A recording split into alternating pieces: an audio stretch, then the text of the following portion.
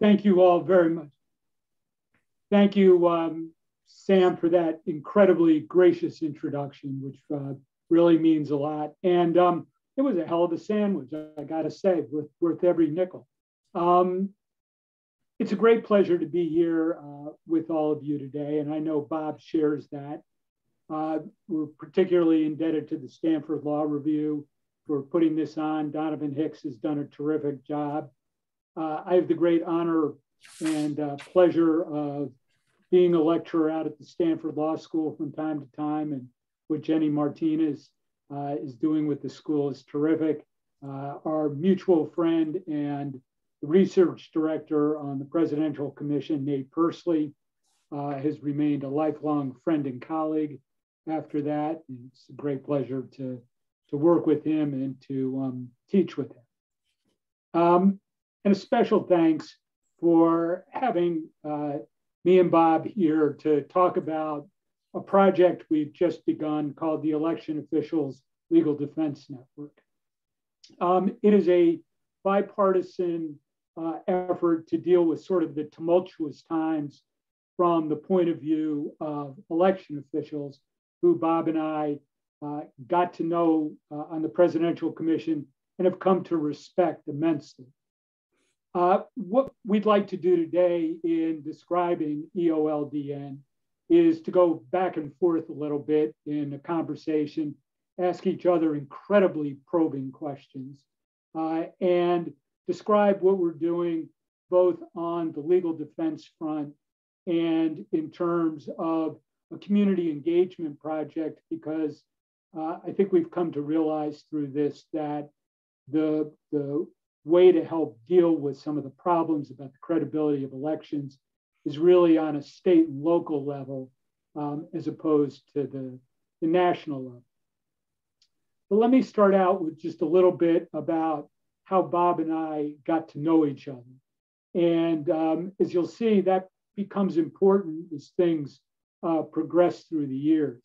It goes back to 1982 and a much forgotten recount in the House of Representatives, Hansons versus Stallings, out of Wyoming. And Bob and I were on opposite sides of that.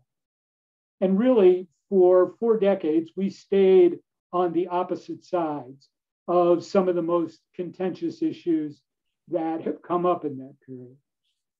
But I think it's fair to say that we both recognized the importance in getting better results for our clients in results that would actually be generally accepted and help heal after the contentiousness of what we were doing. It was true for the many recounts we were in, the court battles that we had, the fights before the Federal Election Commission on various issues. But that notion of being combatants for years, but staying civil throughout, has, I think, led to a lot we've been able to do through the Presidential Commission on Election Administration, and now we believe through EOLDN. And Bob, is the first probing question. Let's talk a little bit about the setup for the Presidential Commission and how it came to be, because you reached out to me and I'm eternally indebted for that.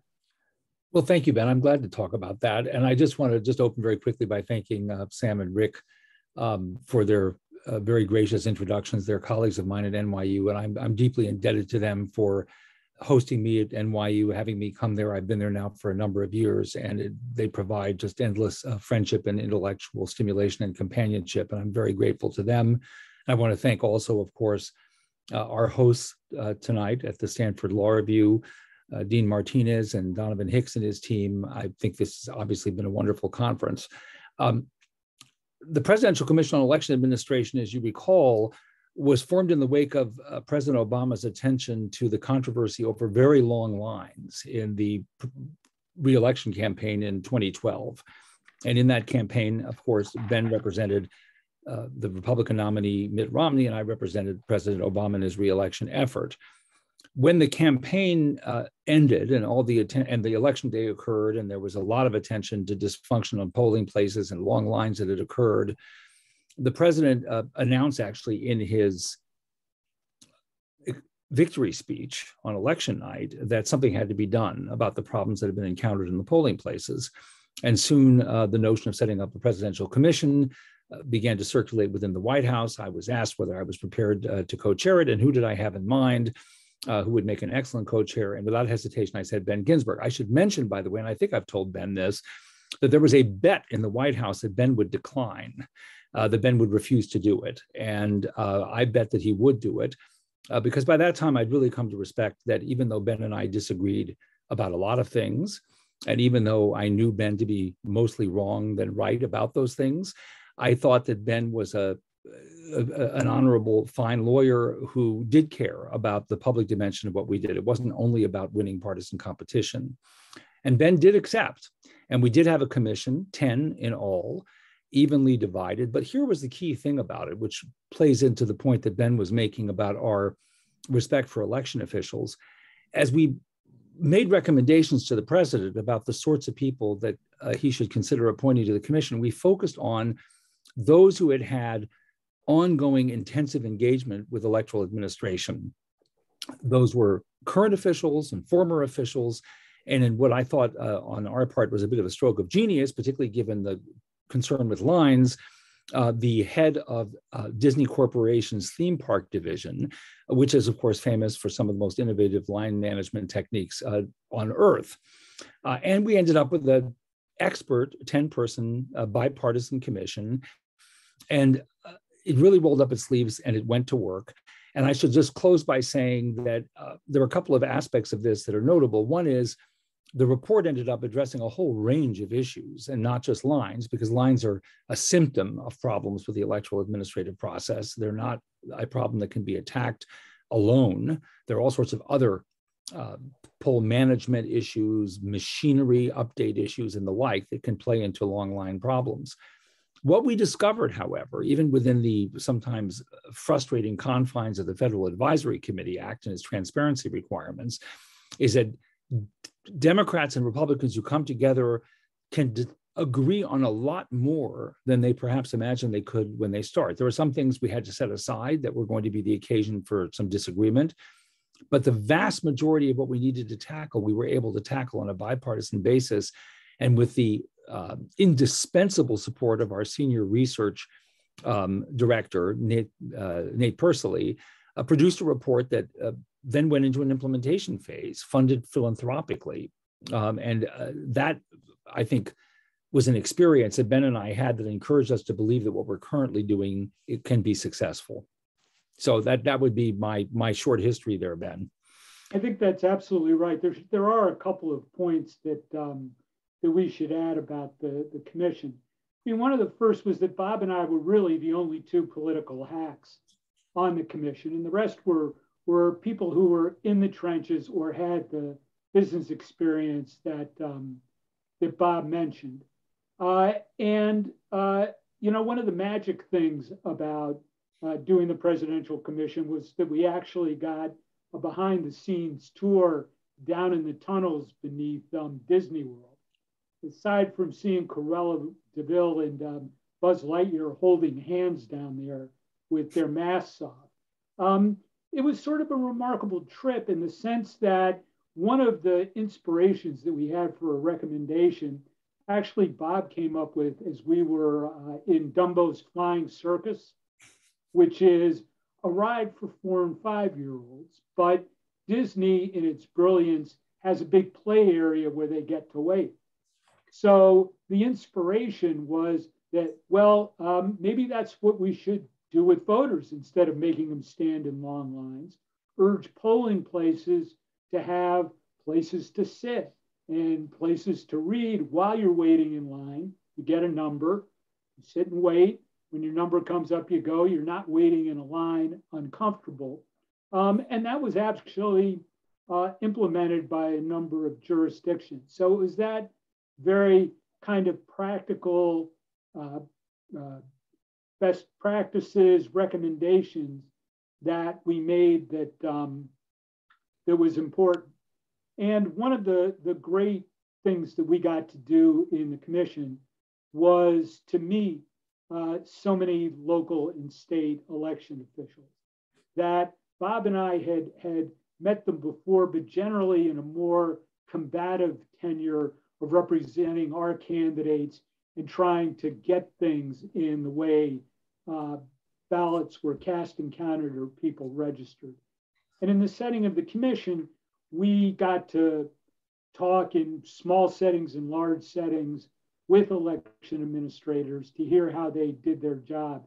And Bob, I think we came away remarkably impressed with their dedication to the job and the integrity of what they were trying to do in a system that is really designed to be a bit chaotic with 10,000 different jurisdictions.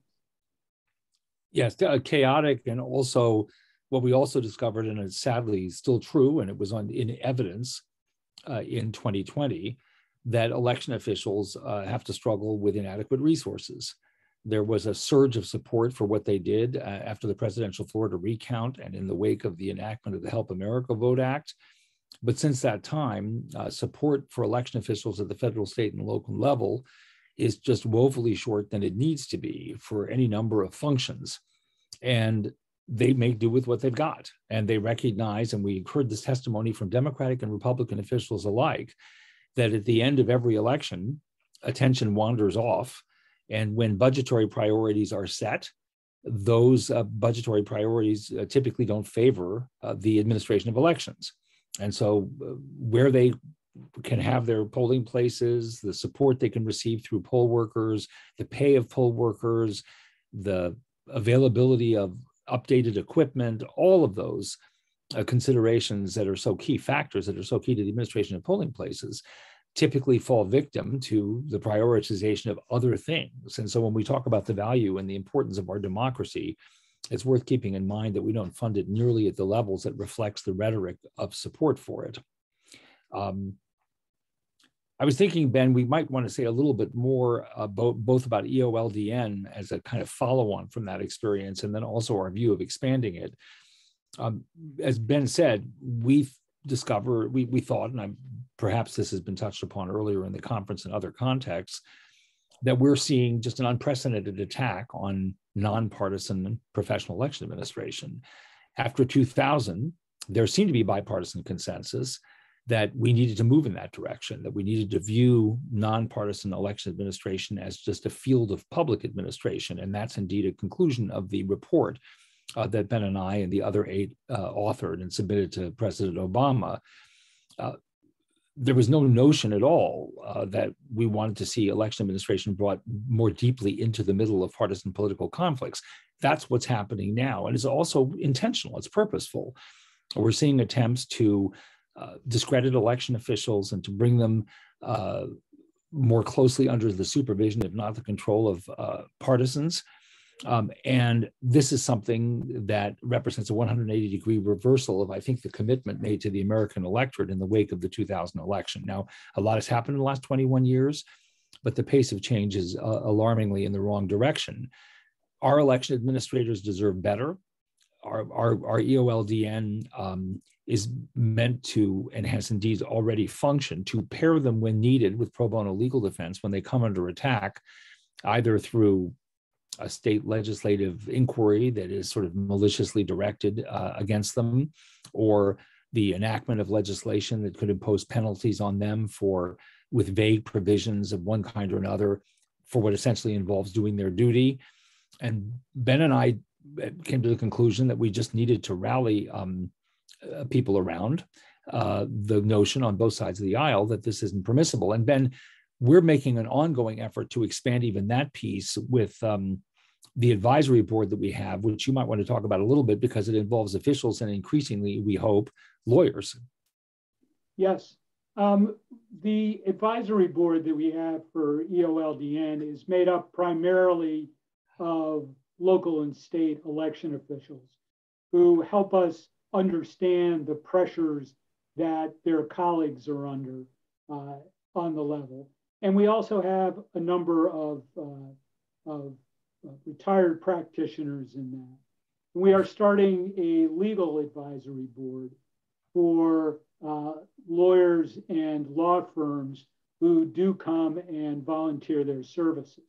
So the basic notion behind EOLDN is to match up election officials who are either threatened with prosecution or are being excessively harassed with pro bono counsel.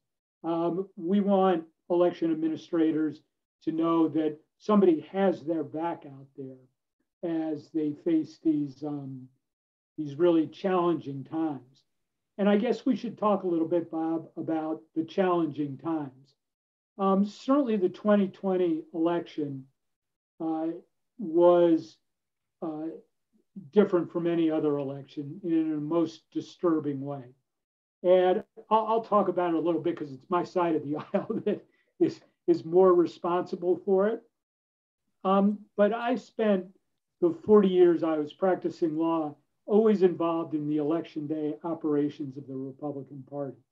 And what that entails is having poll watchers and election judges in all precincts. You've got the ability to do that. Both parties have the right to do it.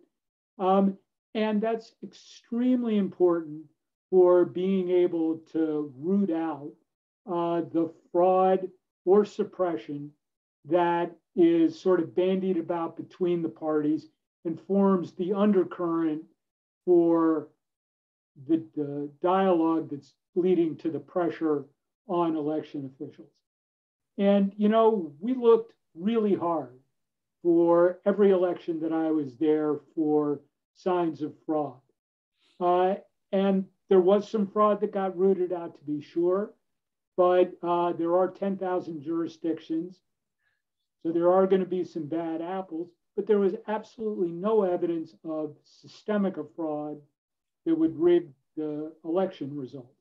And so when the nominee of my party, indeed the president of the United States, started making allegations about fraudulent elections, I knew on a very personal basis that there was zero evidence to back that up. And of course,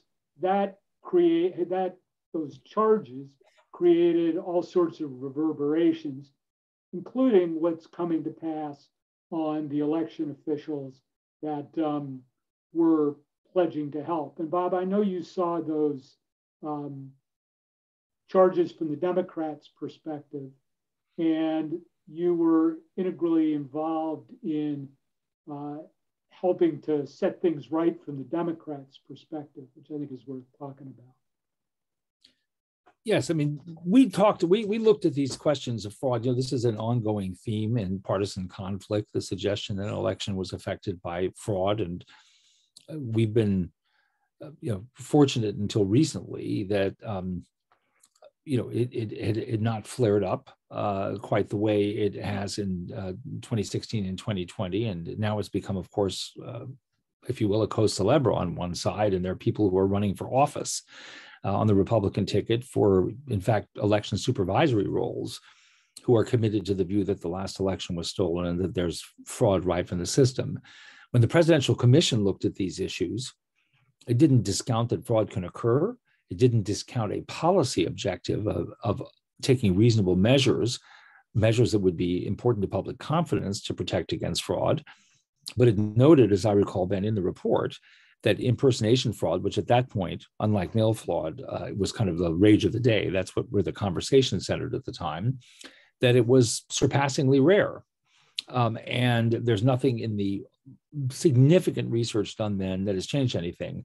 One of the reasons that the former President Trump's legal team met with astonishing and pervasive failure in the outcome in the aftermath of November 3rd is that they were not only unable to establish fraud anywhere, mistakes, yes, they could point to mistakes, but fraud, no, and certainly not even mistakes at any level that would question or bring into question the outcome of an election.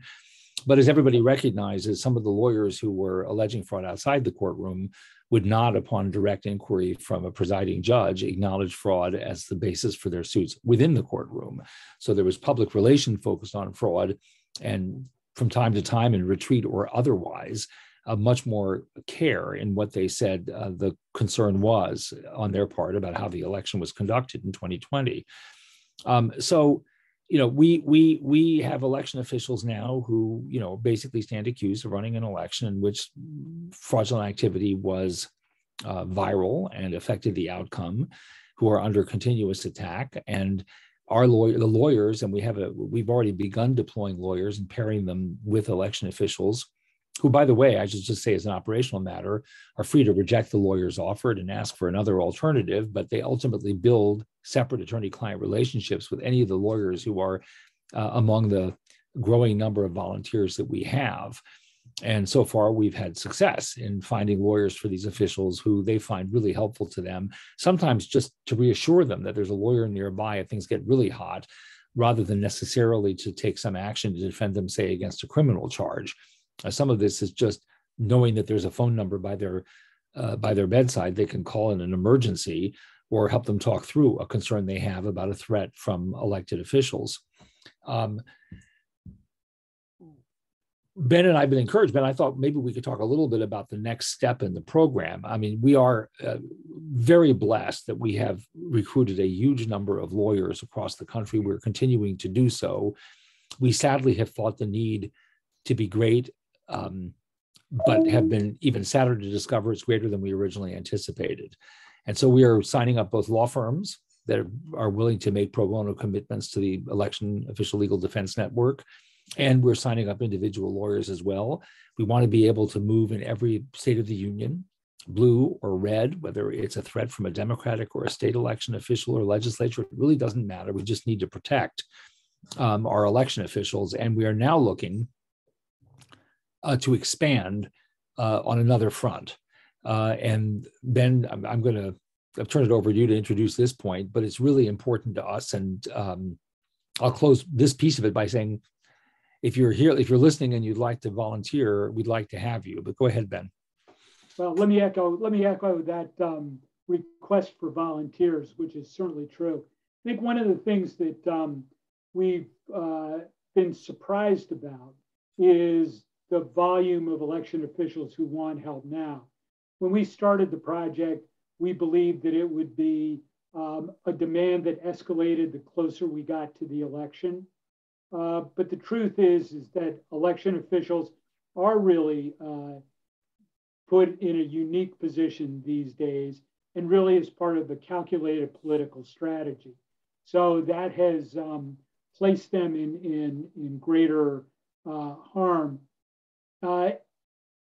This is often a pro bono representation where the most effective representation will be something you don't hear about, that the elections officials just being able to talk to the lawyer, as Bob said, is what's really crucial.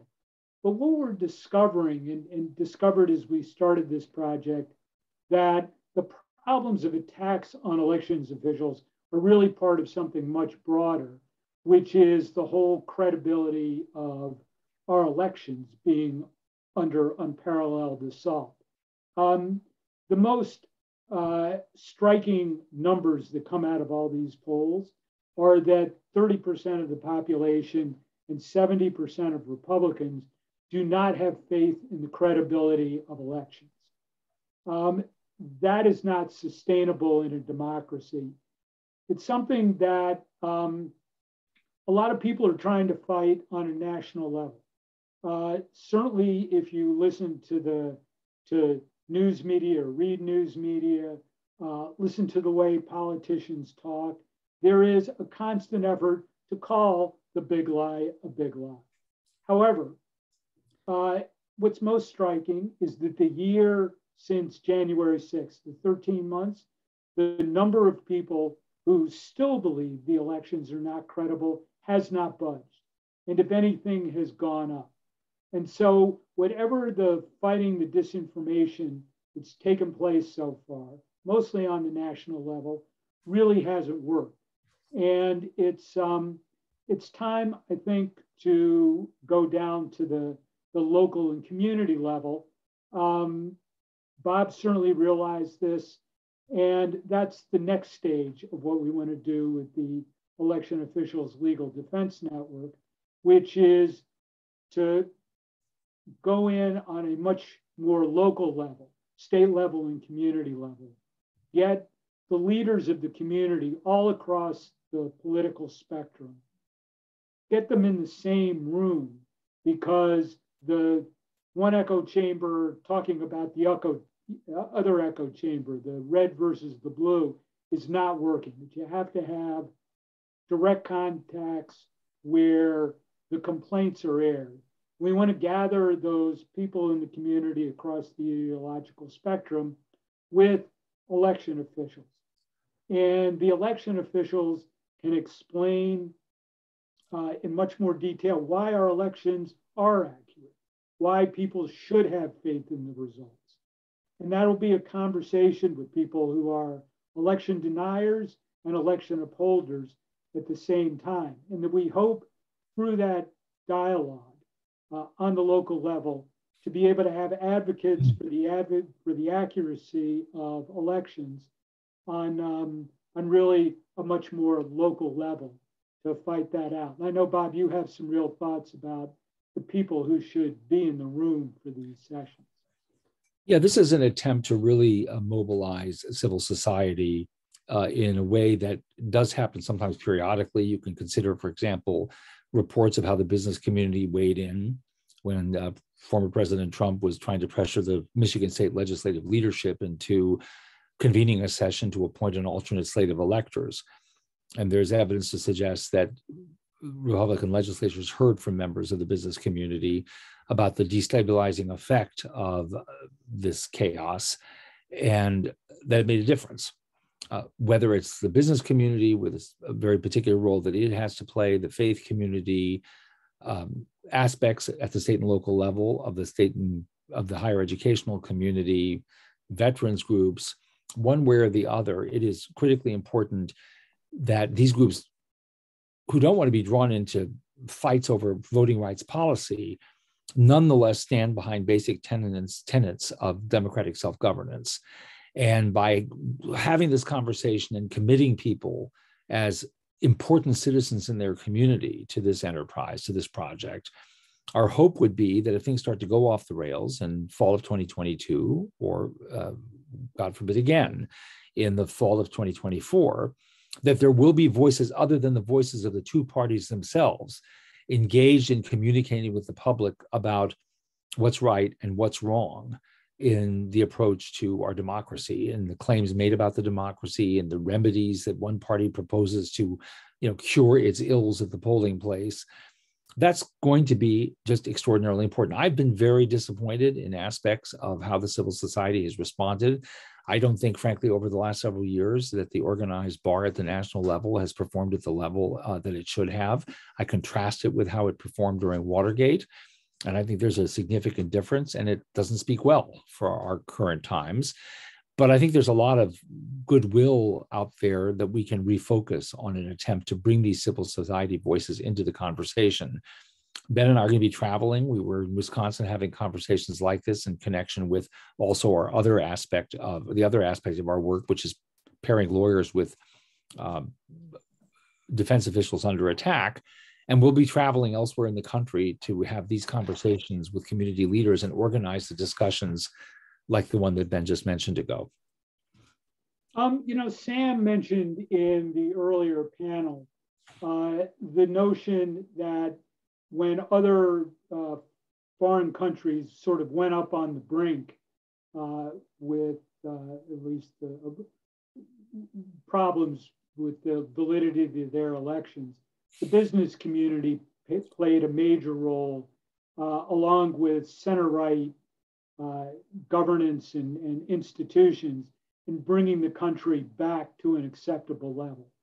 And I was really struck by that because that is, in large part, the notion behind what we want to do with the community activism, civil society project. It is vitally important for us to be able to get the business community involved at the local level, religious leaders involved, educators, associations, the basic folks who make a local community run. And by getting them invested in the accuracy of elections is really important. And as Sam pointed out, it's bad for business if our democracy is falling apart because people don't have faith in elections. And part of what we recognize is the backdrop is sort of the constant drumbeat of legislation in states that are causing greater problems for the credibility of elections. And indeed, in some cases, Bob, criminalizing the activities of election officials. You know, that's absolutely right. And so at these interventions by voices within the community can occur at a lot of places. It can occur in the consideration of legislation of the kind Ben just mentioned that proposes to put election officials at risk of criminal prosecution for doing their jobs. It can be heard at the moment that legislatures authorize, for want of a better term, I don't know any way to put it gently, sham audits like the one that the so-called cyber just conducted in the state of Arizona, and that other legislatures, including one currently in Wisconsin, are considering unleashing on the 2020 election, somehow showing that the votes weren't counted accurately, but driving toward that conclusion by appointing people who are both partisan, convinced that the election was stolen, and unqualified to perform audits. And so the legislatures need to be heard on this. They need to hear from these voices on this. Legislatures need to hear. Elected officials elsewhere need to hear about this. There just needs to be an attempt, again, to have people speak who are not the authorized representative of the competing political parties, which I think oftentimes voters just tune out. They just hear these cross-cutting claims and they discount them. So that's the next phase in our effort. And I want to add this other point that Ben and I wanted to cover today, and that is we both live in a world in which people think any suggestion or reference to bipartisanship is folly. There isn't such a thing.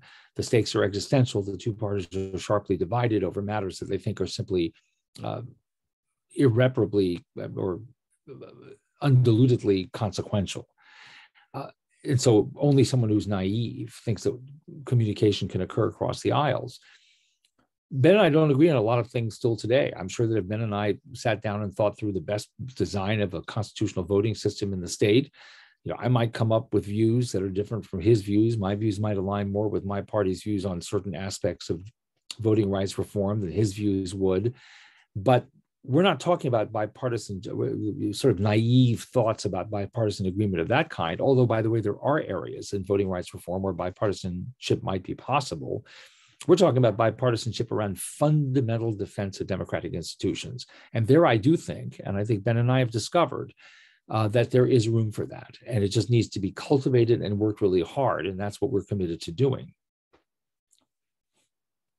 Yeah, and there are some specific things. There's a very good question in the chat about, are there particular states or types of communities where we're seeing particular high rates of threats and need for protection? And the answer has actually surprised us a bit.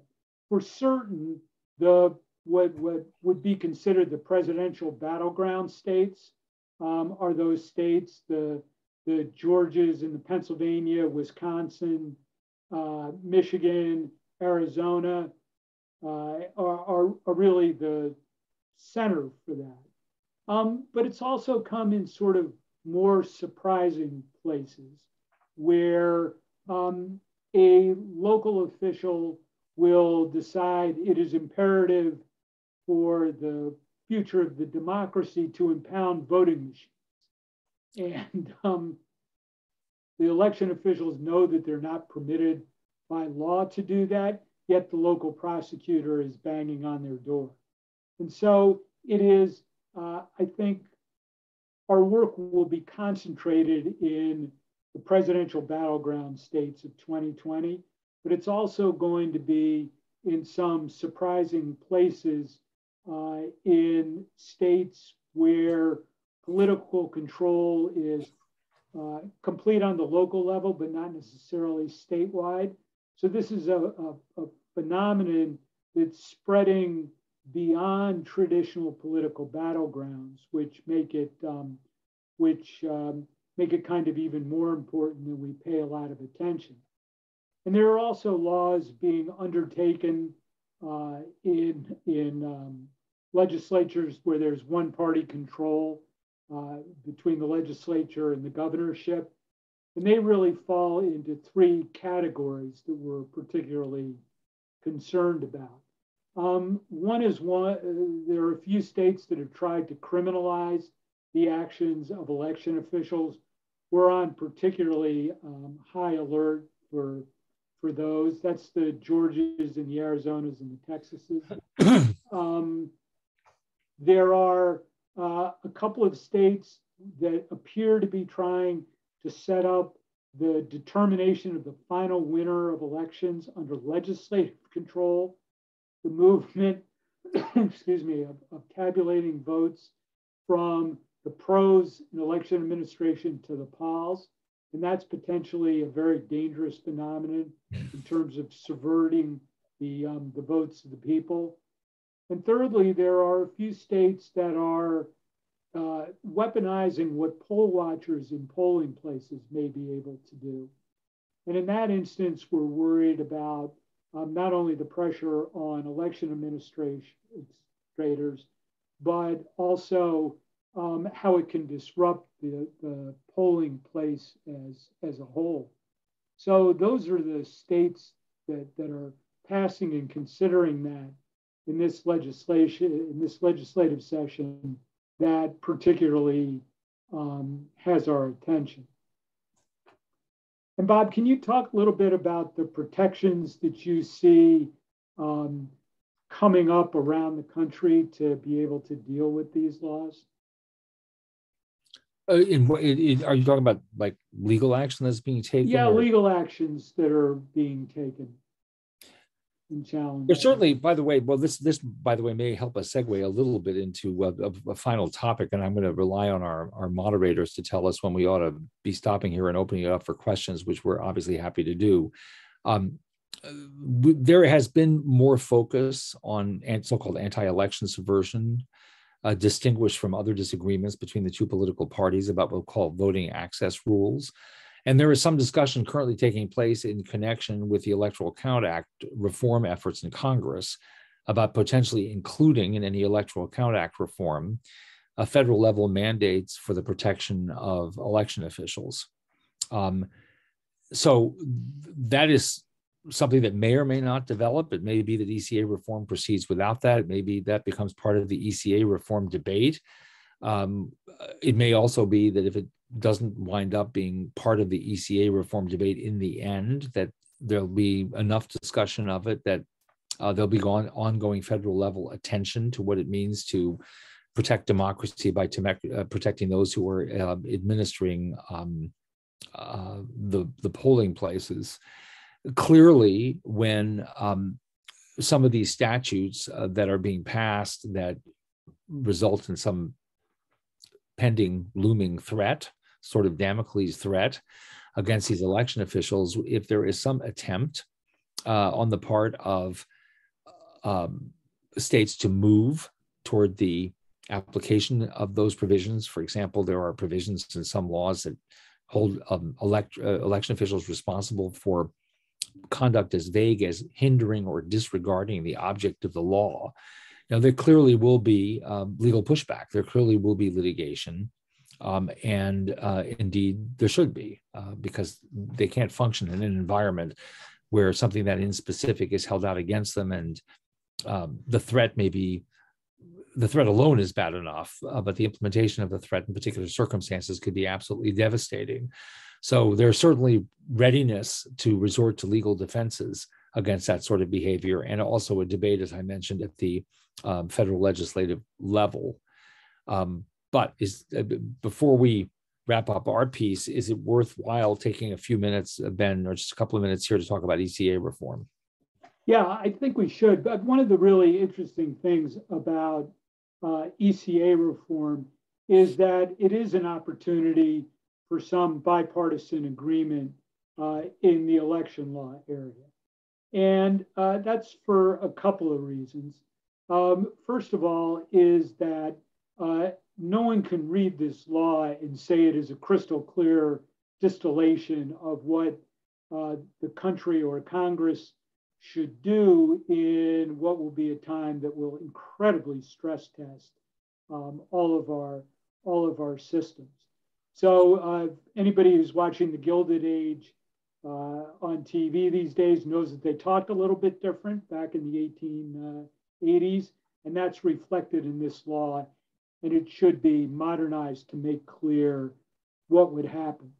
But the second reason that I think it's ripe for reform is that nobody can quite game out how they can game out the ECA, because there are too many variables.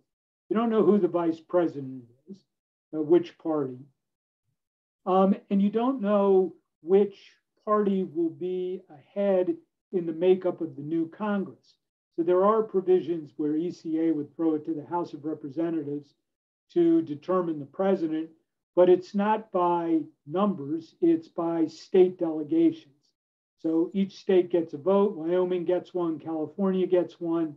Whoever the representative from Wyoming is can swing her delegation however she wants. So it is a different system where it is much harder to game than redistricting bills or election law bills or voting rights bills. The other part of it is that I think it breaks down to three areas where there will be pretty easy to get bipartisan reform, which is the role of the vice president. I think Mike Pence was absolutely right about how much authority the vice president has. I think that can be written more clearly in the law. I think the threshold for objections to a state's delegation is now just one senator and one representative, and that can be increased to 20% of each body, a third of the body, majority of the body. And I don't think there'll be much ultimate controversy over that. And then there needs to be some sort of a safe gap for the failure to actually hold an election. A hurricane blows through a part of the state. And there will be some discussion over how many days it should be held open and whether it should be the entire state that gets to keep voting or just an affected portion, and then who can declare what amounts to the state of emergency. But then there are a series of provisions that will be much, much tougher. And it's a little bit of a tug of war between Congress and the states, and then whether the federal judiciary should play a role. And so, to pass ECA reform, it's going to be the Congress that is going to have to say either they want to be a national recount board or they don't want to be a national recount board. And Bob, what I think I'm seeing right now is that Congress, most of Congress, recognizes more or less they shouldn't be a national recount board, but I don't think that's universal at the moment. No, Congress is over time, and obviously the 1876 election is an example, but there are plenty of other examples. ECA reflects it. The Current Electoral Count Act reform reflects a congressional judgment. I'm not saying it's a constitutional judgment. I'm not saying it's a practical or prudential judgment, that it can intervene where necessary to police an election that has gone awry in some way. Typically, of course, the claim that it confronts is that the election was fraudulent and the popular vote reported by the states didn't reflect the real popular will of the public. So Congress has a long history of sort of, if you will, lying in the tall weeds, ready to assert that claim. I think there is general bipartisan agreement that whether it's a constitutional question or a prudential question or a combination of both, that's not a role that Congress should play. Now, you're right. I think Ben is absolutely correct. The tension, of course, is that when a problem like that is being solved, the desire is to have the solution be global.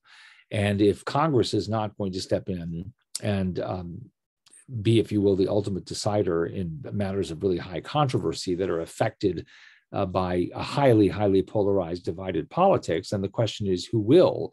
And we've just been talking about some of the behavior of state legislatures that wouldn't give anybody any confidence that they should be playing that role. But then there are all sorts of constitutional complications, including the constitutional authority of state legislators under Article 2 to appoint electors, to establish the manner of appointing electors, and the scope of that authority, and what it means for what Congress can or cannot do. And it has been suggested what that means for Congress's ability, for example, to call on the federal courts to play a role. All of that is part of a very, very complicated set of questions that, in many respects, though being discussed in connection with ECA reform, hasn't floated to the surface of the debate in the way that, say, the authority of vice presidents or raising the objection threshold has. That isn't, I won't say that's low-hanging fruit, because those questions are not uncomplicated, but at the same time, they don't give you a real feeling for the interconnectedness of some of these issues and for the complexity of some of these issues. But there's at least a recognition, A, that there's a problem, and B, that there needs to be some bipartisan discussion about how to solve that problem. And there is a bipartisan group around Senator Collins who's working on it. There's a bill that I think Senators King, Durbin, and Klobuchar intend to draw bipartisan support and inform what the Collins group is doing. And similarly, there are efforts in the House of Representatives, at least on the Democratic side, to produce work that could eventually at least command bipartisan support. So we have a long road to go, but there's no question that there's probably no more indispensable reform effort of this nature. Now that we have, for the time being, clearly reached a standstill on freedom to vote, or HR 1, and I'm not minimizing the significance of those debates or those bills, but we're now facing a real fundamental choice against the backdrop of what happened on January 6th. Yeah, I think that's true. In terms of what I think the most interesting and probably contentious issue is going to be the role of the federal courts in sorting through the different scenarios of when slates of electors come from the states. And that's really the push versus shove moment. What's most interesting, in speaking of the bipartisanship that Bob so rightly notes, is that it is not a clear Republican versus Democrat breakdown right now about what the role the federal court should play. But I do think that solving the role of the courts and what they can do in dealing with slate issues will be the key to unlocking the Electoral Count Act reforms. With that, Bob, as always, it has been a huge pleasure to work with you and discuss these issues with you. And we're certainly happy to take any questions. Emma, do you want us just to read them out of the chat, or will you all read them to us? If you don't mind reading them out, I sent them all to you, so that would be great. But I'm also happy to hop on and ask each one if you prefer that. Well, this means I can talk and walk and chew gum at the same time, which it's an open question. Yeah, it's an open question. You're more than welcome to take over this role, Bob. Are there particular states or communities where we're seeing higher rates of threats and need for protection? I guess the advantage of me reading the questions is you get to answer them, Bob. Well, I think you earlier did address that question. So you can go on to the next one. What are the least explored and most important issues of election law right now? I think this tumultuous time is actually putting some focus on the one I would have picked, which is the decentralization of our election system. I mean, it is when you get down to recounts and contests, what you look for is, did each individual in the relevant jurisdiction have the same opportunity to vote? And inevitably, when you have 10,000 different jurisdictions and multi-jurisdictions in every state, that's going to be a problem. Human nature being what it is, the volunteer based system that we have means there's not going to be perfect consistency. And if there's a more long-term sort of thought bubble that I hope emerges from what we're seeing now, it's that we take another look at election administration, realize the central role belongs to the states, but also that if you have multiple jurisdictions, you're not going to give all the citizens of that jurisdiction precisely the same ability to have their votes cast and counted. Do you have any other pet favorites, Bob? No. If I read the question to mean the least explored, most important issue of election law right now, I would say, just to put a marker in it, that there's some basic blocking and tackling that just doesn't get the same attention that other election protection issues do, like funding our elections appropriately, so the administration is in a position to do a good job, so that errors made don't give rise to fears of fraud. And I worry that because it doesn't command the headlines, that it will also not drive a reform effort and certainly a funding effort in the way that it should at the federal, state, and local levels. But, you know, that's probably a view that's been, first of all, I think it's a view many election officials share, and it's certainly a view we came to when we were on the presidential commission. Yeah. We've heard throughout this symposium that there's a basic disagreement about what the right to vote is. How is any legal fix a solution to what seems to be an irreconcilable political difference? Well, I think this is one thing. First of all, there isn't, let me say one thing that I don't want to be misunderstood saying it. There are all sorts of legal fixes to pieces of the overall problem that we face confronting the democracy. But, and as we've just debated the whole conception of norms repeatedly over the last several years, but if there is a complete collapse of respect for democratic norms and bad faith all around, there is a limit to what legal reform can do. Legal reform is essential. There are certain, as I said, problems that can be addressed through well-crafted legal reform. An example of that would be reform of the Electoral Count Act. An example of that would be the enactment of protections for election officials. But none of that can survive a fundamental collapse of confidence in democratic institutions, or, and related to that, the belief on the part of political actors that it is no longer acceptable in a democracy to lose. And therefore, if you are in the verge of losing, that you have to prepare to, if you will, take it back, probably covering your tracks by alleging that you actually won when in fact it appears that you lost. And if we're in that world, and we can always spin out the hypotheticals, we're going to be in, in really significant, if not fatal, trouble. But that doesn't mean that the pursuit of legal reform is unimportant. I think it's very important. And it can also have an effect, by the way, if there's bipartisan legal reform, of reviving the norms and communicating them more effectively to a broader public.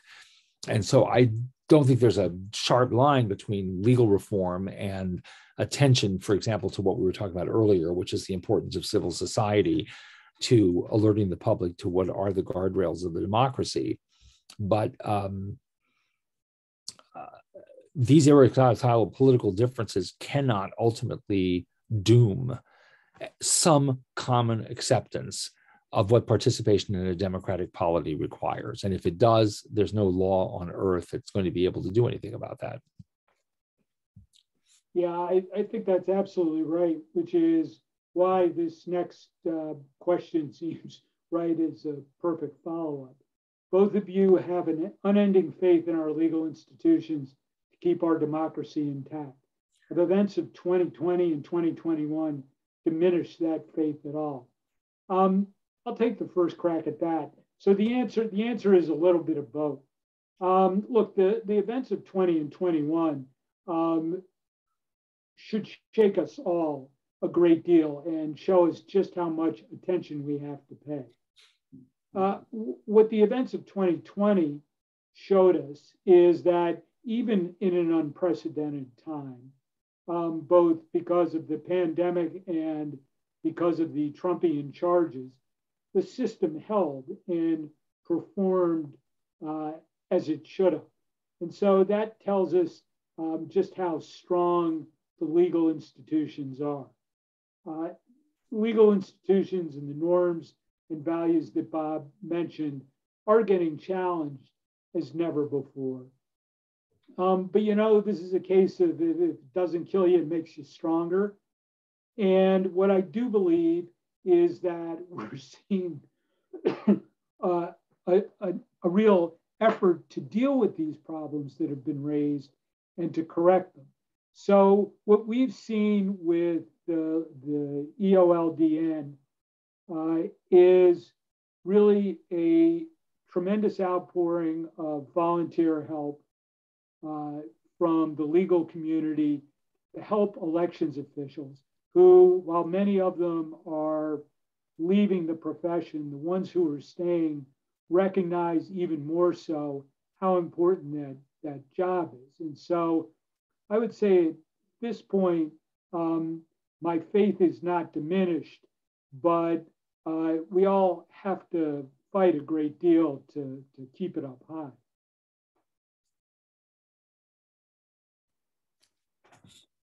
I agree with that. You get this one, Bob. If you were able to substitute one reform nationwide, what would it be?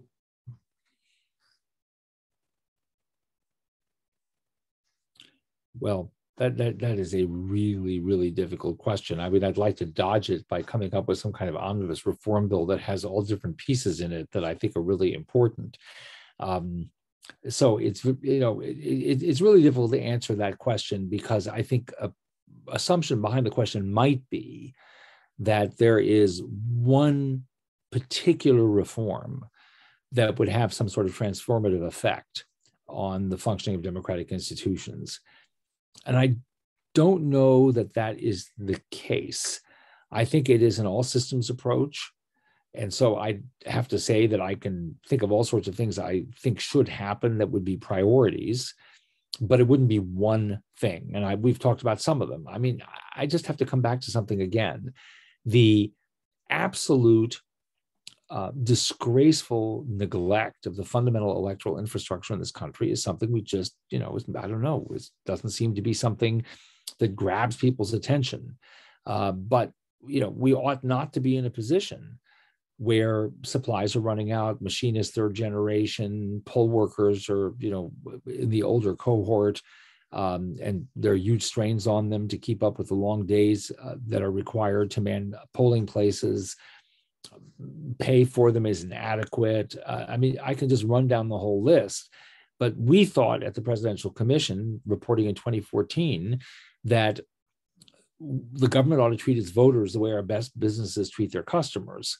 And the government doesn't treat its voters that way. Now, I think that has a lot to do with voting access. I think if the polls are, there are all sorts of problems with access to the polls. And as a Democrat, I have strong views about what are the best policies for early voting, automatic registration, same-day registration, all of that. But having said all of that, a guarantor of access, it has to at least include a functional election system that is adequately resourced and professionally administered. And we don't give it the attention it deserves. We don't give election officials the support that they deserve. You know, do I think that's the sort of silver bullet reform, the one reform implemented on a nationwide basis through massive federal funding? I don't know that I do. I'll tell you something else that's not, I'll just throw this out here. It has no following at all. We have a system in this country where we permit partisan election officials to run elections. Secretaries of state who want to be governor or senator or one-day president or whatever it is, they run elections. And they run for offices we're seeing today with commitments they are making about the kind of election supervision that they're going to exercise. Now, I recognize it would take, there are all sorts of complications in trying to change that, but we really ought to change that. We ought not to have partisans affiliated with a particular political party who are responsible for policy setting and rulemaking in the conduct of the electoral process. It just makes no sense whatsoever. And untangling that's not going to be easy. But if I get to fantasize, I'd have to say that might be the one reform instituted nationwide that would make the most difference, which is to take partisan politics out of the administration of elections and let people who know what they're doing run it, the same way we want people who know what they're doing to perform medical procedures, build safe airplanes, you name it. That, I think, would be critical. So here is what looks to be a final question, Bob. And it's about race and voting. Given that the Supreme Court recently stayed the Alabama case, it was a strong case of racial gerrymandering. What hope is there for proving Section 2 claims of the VRA going forward, absent congressional action? A really good and complicated question. Obviously, there's some people who saw in the Alabama stay something more than was expressed on the surface or within the confines of the written statements of the justices who voted to stay the case. That is to say, they read in it that there was trouble ahead, and that we would see, as we did in Brnovich versus the Democratic National Committee, a continuing narrowing of relief provided that would be available under Section 2. Some people probably noticed also that in Brnovich, Justice Gorsuch put into play the whole question of whether there's a private right of action. We should assume there is indeed a private right of action under the Voting Rights Act. So I'd have to say that you put the phrase absent congressional action at the end. I mean, these are going to get thoroughly litigated, these cases. But I am concerned about the future of the Voting Rights Act, and I wish I could give you an optimistic final sort of answer to close out the discussion, but I really can't at this point. I think that absent congressional action, there is obviously going to be Section 2 litigation, and some of it on particular facts, as the laws applied to those facts, may be successful. But as a robust remedy, I think that it is facing an uncertain future. Well, just to throw out a controversial thought to close this, remember that Republicans have always voted overwhelmingly for the reauthorization of the Voting Rights Act. But those were clean bills.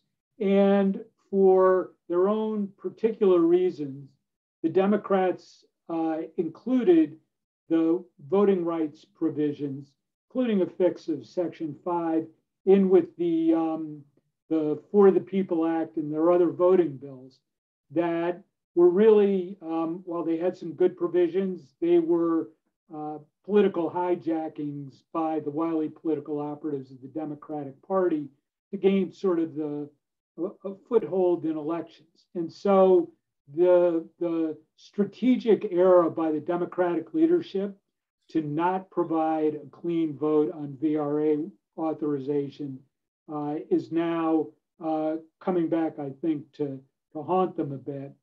And I do think it's fair to say that with this current Supreme Court, Section 2 is going to continue to get chipped away. And the Alabama case is likely to be the next chip in Section 2. So with that, Donovan, Emma, let us turn it back to you. Thank you again so much for giving Bob and me the opportunity to talk about the Election Officials Legal Defense Network. And we really hope many of you will sign up to help out. Yes, thanks to all of you. Thanks very much for having us. Thank you both. This was excellent discussion. And we're just really privileged to have you both to end this. You're just incredible leaders and very inspiring. So with that, I just want to thank everyone who participated in this, obviously Ben and Bob and everyone else who had a role in this, from the participants and the students who volunteered their time over the last 2 days. It's just been great to see this come together. And I just want to remind everyone that we had 6 essay presentations during this 2-day symposium. And those essays will be forthcoming in the Stanford Law Review online this spring. So we hope that you read them and share them and continue to promote this great work. So with that, thank you all.